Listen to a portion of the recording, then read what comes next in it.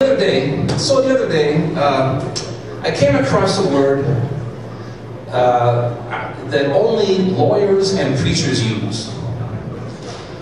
And the word is consummate, as in consummate the marriage, you know.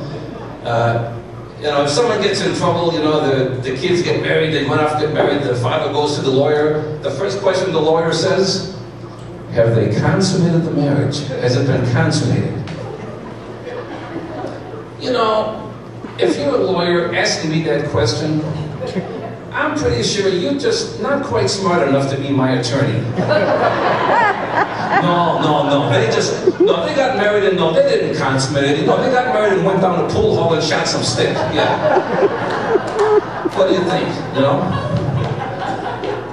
I mean, and it really, only lawyers and preachers use that word.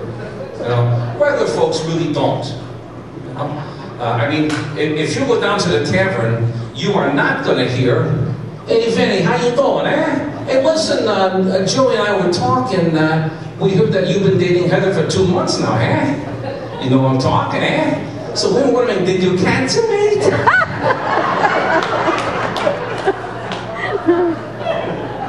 I'm kind of thinking they're using a different word.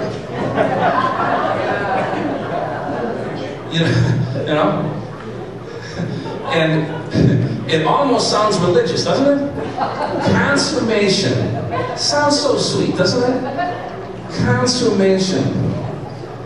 Hey Fred, listen, where is Debbie and Tom's consummation? I wonder if it's at St. Patrick's Cathedral. No, and I don't think you're invited, so don't buy a new dress for this. It's going to be a private ceremony at the Red Roof Inn around midnight.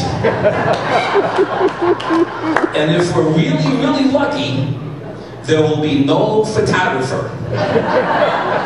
Hey, thanks everyone. You've been great. Thanks a lot.